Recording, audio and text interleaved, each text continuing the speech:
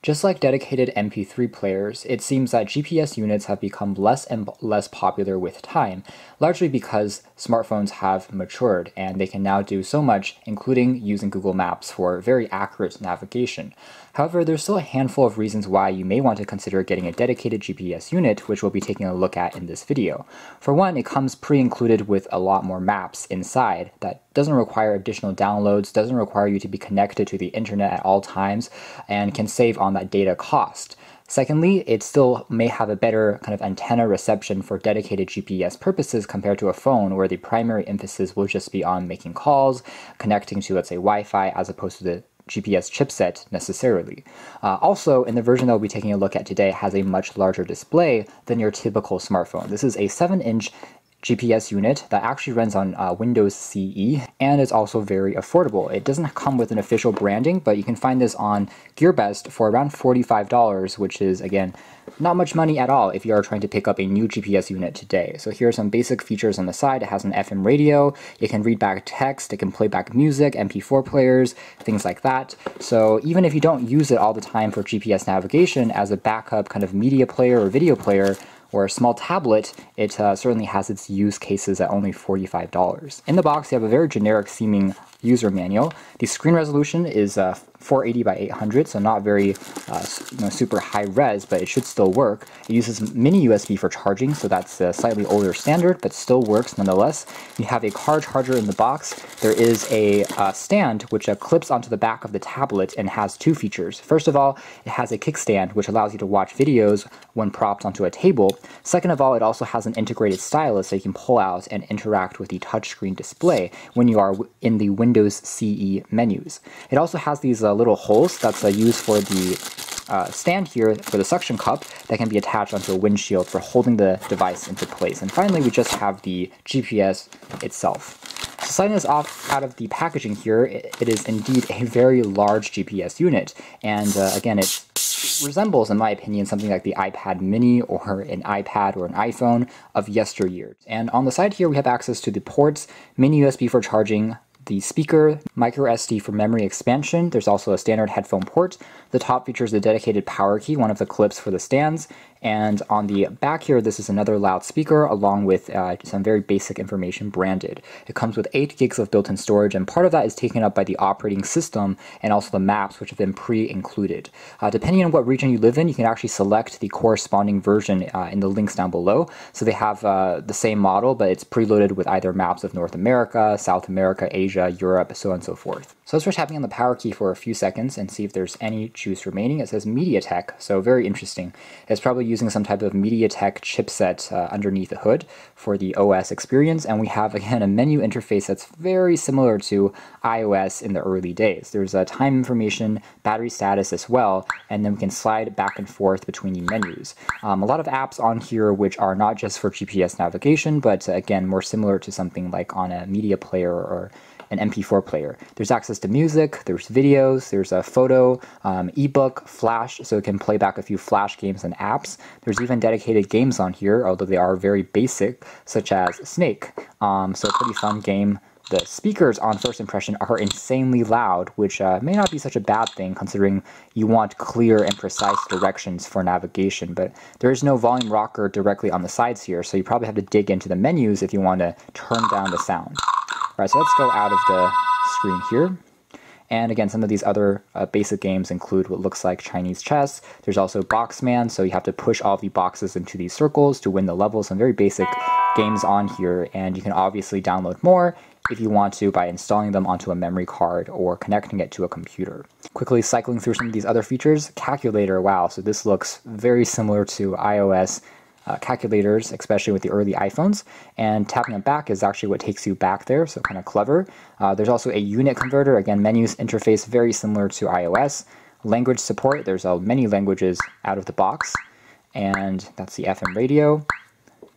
Next, here is the volume adjustment, so we can turn this up down a little bit, and the screen tap sound, we can actually make it a little bit softer as well.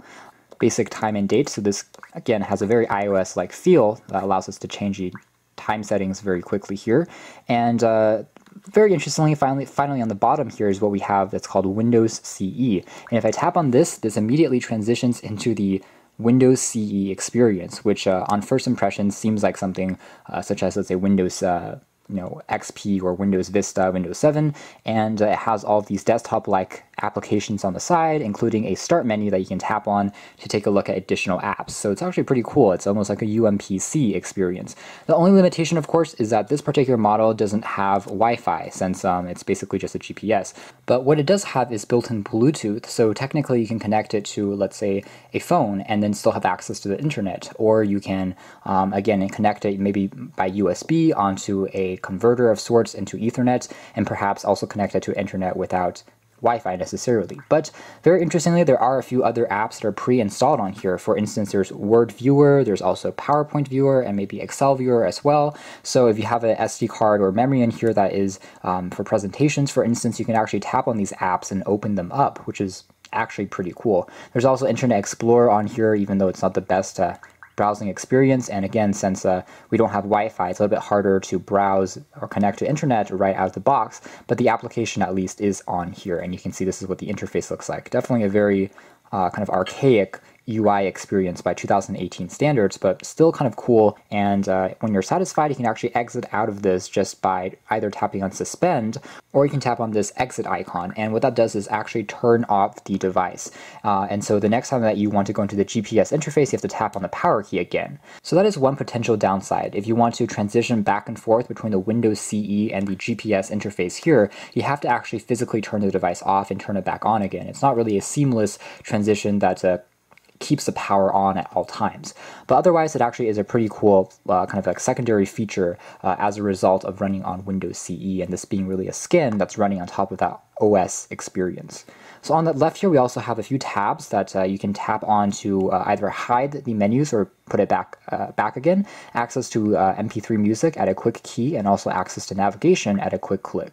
I can also change, let's say, the wallpaper in the background just by swiping through some of these presets. So if you want to change it from the black into a full color image, that's also possible. So say I like this particular image, you can see the background has now been changed. Now the 7-inch panel here is using just a regular TFT LCD display. It's not IPS, which means that viewing angles are a little bit weak, and the fact that it does have a little bit of glare coming from a plastic display also means that visibility may be slightly challenging if you are in really bright environments. But since it'll mostly be in your car, I think that with a reasonable amount of shade, it should be fine in terms of being able to see the images without too many problems.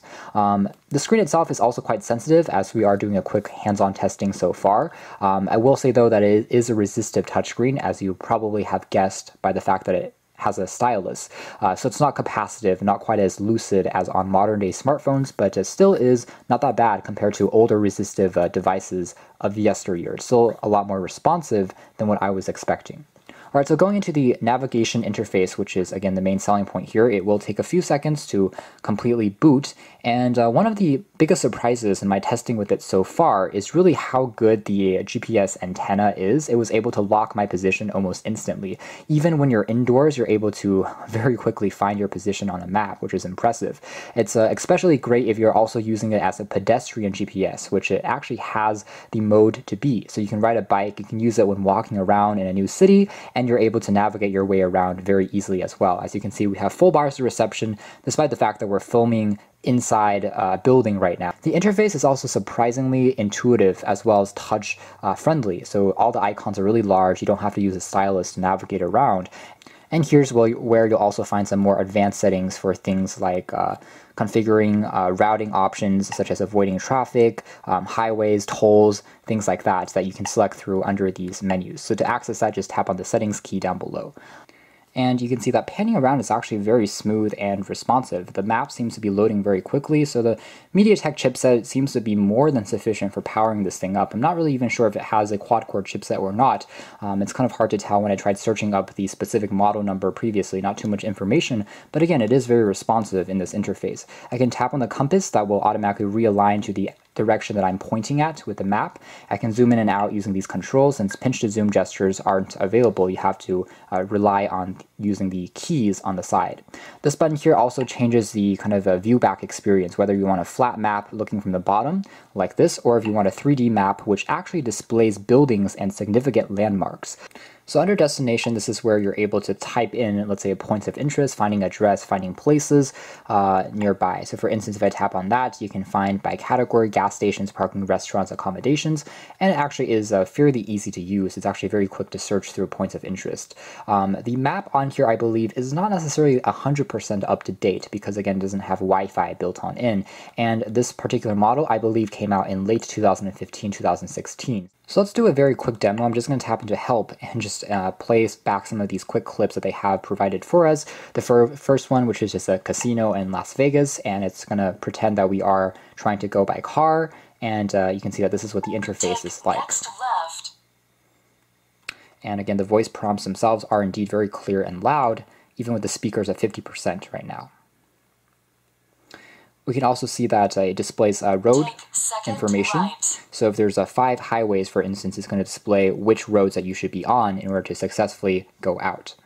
And it tells you your street name. Again, this is the 3D visualization of the building in the distance, significant landmarks, and tells you the arrival time as well. It's able to reroute your destination very quickly if you accidentally get lost, just because, again, the antenna reception is so strong, at least in the Seattle and San Francisco regions that I tested it out with so far. I had no real complaints. It was able to very quickly reroute me and get me to the correct places. And here's one last demo, but showing a highway use scenario. So we are on a highway. You can see it shows off some cityscapes in the distance, and the visualization just resembles the road that you're in. So especially on bigger, longer highways, this is what you'll be seeing, and also the signs on the top kind of match what you'll be seeing as well as you are driving along, which is very helpful. And it smartly switches back and forth between these different types of visualizations, whether it's a regular map like you see here, or that's a highway visualization, depending on what location you're on.